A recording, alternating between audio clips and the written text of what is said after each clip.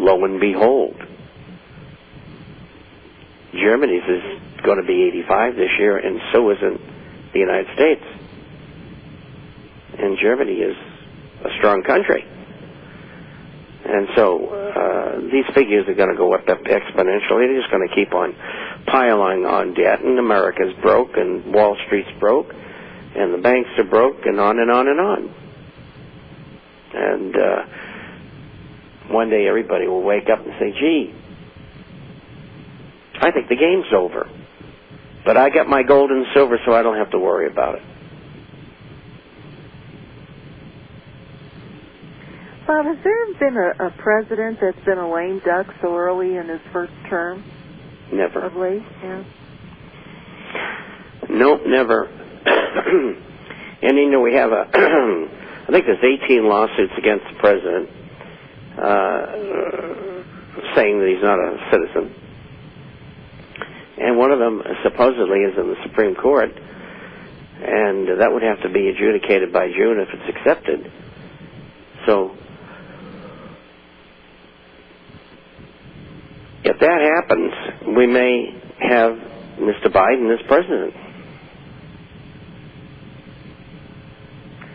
Would he become, well, I guess we really don't know, would he become president, or would they actually have to have another, because the whole election would have been a fraud?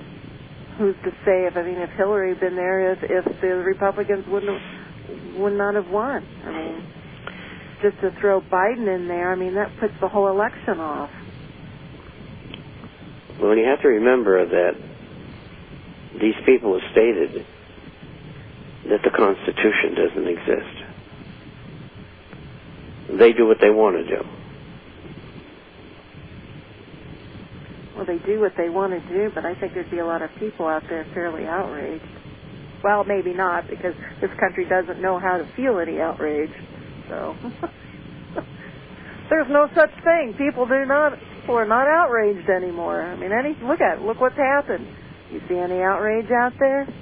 Well, you're beginning to see a little, but not a whole lot. I just picked up a piece on Pennsylvania.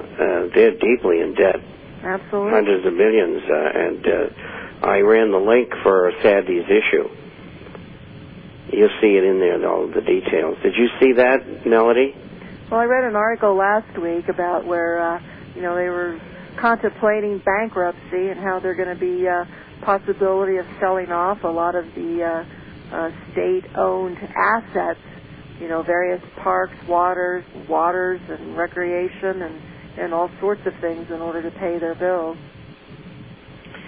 It said, I think, they were in the hole for $384 million. Mm-hmm.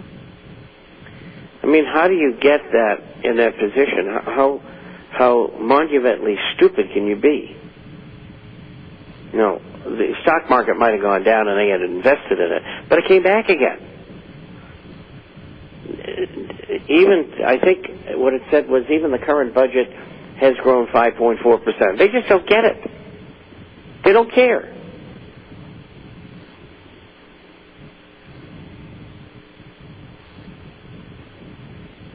And that's what I was mentioning, too. It's just not here in Pennsylvania. It's everywhere. You mentioned 40 states. Deep trouble. We started talking about this 5 years ago. Mm-hmm. Nobody was listening. Everybody, generally speaking, who's an expert, have been wrong almost about everything.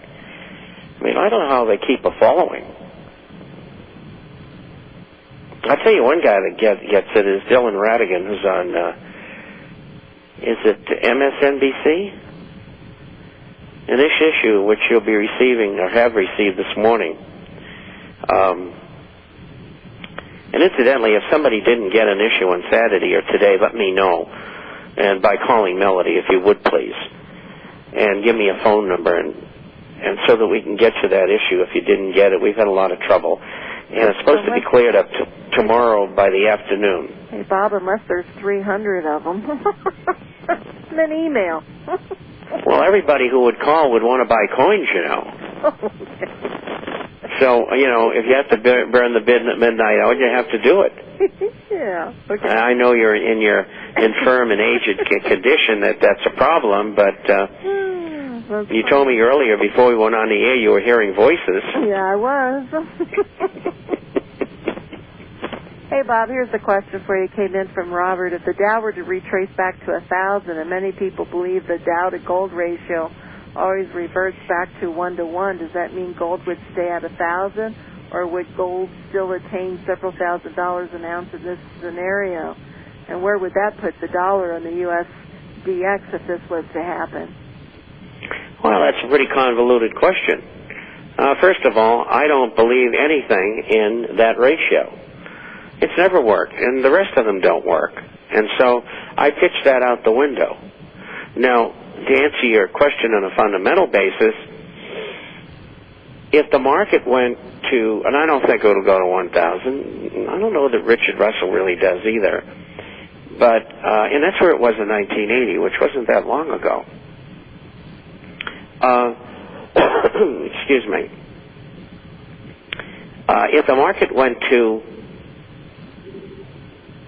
between 28 and 4,200, which I projected, and I said over and over, if we're lucky. Now, I didn't know where to say the bottom might be. I know I wrote a long time ago that I thought the ultimate stopping place would be 1150. There was support there, but that's a long, long time ago.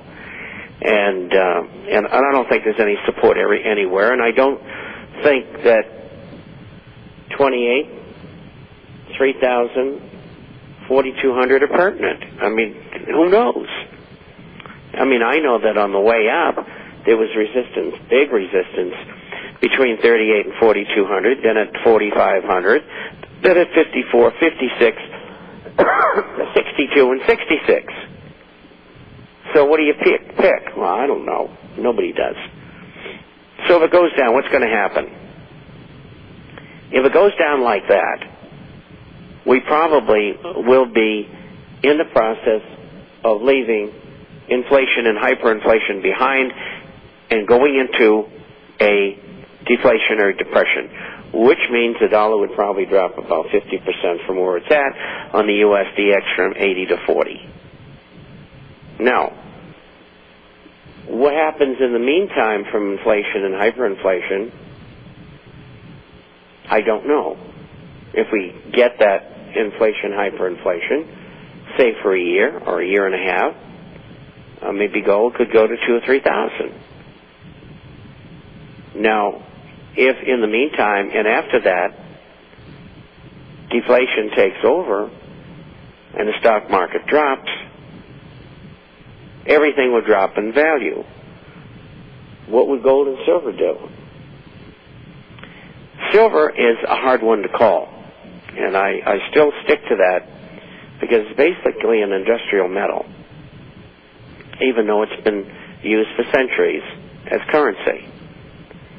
And I would think that in a deflationary depression environment that less silver would be used, and so might be a silver surplus.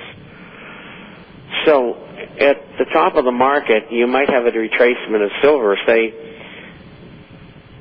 for $50 an ounce, we'll use as a guidepost, back down to $20 or $25 an ounce. But gold is different. Gold's a real monetary metal. And if all the currencies are falling against gold, the only place you want to be is in gold. And that's why Melody and I both say 20 to 30% in silver and the rest in gold-related assets. Right, Melody? That's correct. And if you get a little wild action on the upside, that's fine. And you can do some selling and switch into perhaps gold bullion coin. If you think that silver might be topping. And you'd keep some silver, such as dimes, quarters, and halves, pre-64 junk, in order to barter with, because you're going to need them. And while all this is going on, you have to decide, is gold going to stay at 3,000 or 2,500 or 2,000, wherever it is, if on a short-term basis all this happens? And the answer is probably yes. And the reason for that, it's the only real currency in the entire world. And the only one for the last 6,000 years. So I don't want to be anyplace else. And as I told you over and over again, every week I buy coins when I can find them.